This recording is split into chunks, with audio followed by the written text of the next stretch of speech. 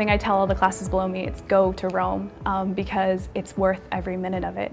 And it's helped to broaden my understanding of who I am as a Catholic and as a person in the world. When we were in Rome, we met up with other students who were studying abroad from the United States, and their campuses were an hour outside the city, you know, others a 30-minute bus ride and a walk. And I didn't realize until we talked to them how amazing an opportunity we had every day to be at St. Peter's, to be at the heart of the church. The walls are right there, and so when you're walking to class, you're walking along the walls of St. Peter's, and you walk across the square every day to go to class, and it's kind of fun to like wave to the Pope, because on Wednesdays he has papal audiences every Wednesday, and so whenever we walk to class we'd be able to wave to him and things like that. So it's really neat because you literally are right by the Vatican. The school has a lot of connections.